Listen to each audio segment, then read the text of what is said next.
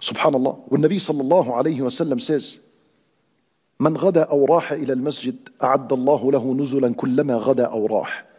Every time a person غدا إلى المسجد, يعني he comes for صلاة الفجر, لأن الغدو is صلاة الفجر. أو راح.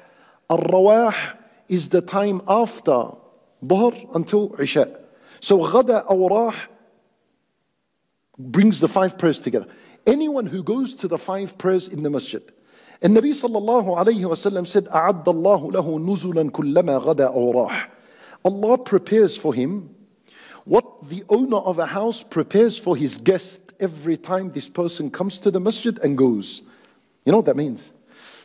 You know, if you invited someone to your house, if I was invited to your house, I know I'm going to have a good time. MashaAllah, the owner of the house would feed his guest, he'll look after him, he'll give him to drink, then sweets, fruits, maybe a gift, spending a good time, watch something together, enjoy a chat and a conversation. Everyone is happy. 2-3 hours go by, you walk out the door, brother, wallah, this was the best thing, inshallah, we'll do it next week as well. Looking forward to it.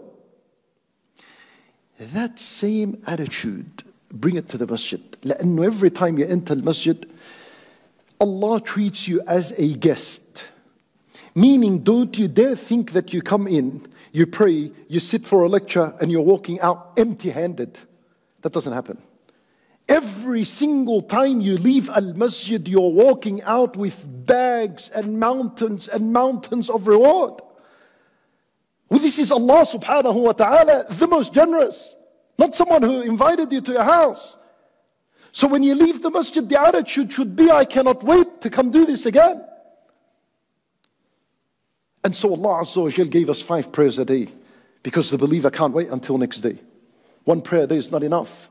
I need to come again for this reward. And included in this reward is protection from al-fitan, from evil, from corruption. The hadith in Nabi sallallahu alayhi wa sallam. It's not a light matter praying in the masjid. It's not. It's a huge deal.